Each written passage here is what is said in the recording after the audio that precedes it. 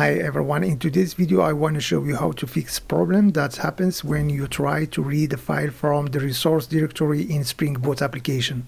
In my REST controller I am reading an image from the resource directory and exposing it in an endpoint. So it works fine when I run the application in IntelliJ, but when I run the same application using the jar file, it doesn't work and I get this error. Classpath resource cannot be resolved to absolute file path because it does not reside in the file system. I am using classpath resource from Spring framework and specifying the file name located in the project itself. After that, I read the file using files class and inferring the path to the file from the resource object. Let's run the application in IntelliJ and check. In the browser, I am using Swagger. Let's try to access the endpoint. This is our endpoint. Execute. And as you see, it works. I get the image. The code is 200. Now let's try to run the same application using the jar file. So we stop the application and we create the jar file.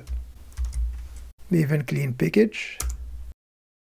The jar file has been created and let's run it using this command java -jar, and server has been started. So let's check again. In Swagger we execute and as you see we got this internal error, and this is the error we got. When working in the IDE, the path is resolved correctly because the IDE typically includes the project structure in the class path. However, when the application is packaged into a jar file, the file paths are different, leading to the error. To resolve this issue, you should load the image as stream rather than trying to get its file path. Let's activate this bin, this implementation, and we remove this annotation from here. So Springboot will take this implementation and we create the package again. And let's run. Check in Swagger. So now we execute again. And as you see, it is working. I hope you find this helpful. Thanks for watching and bye.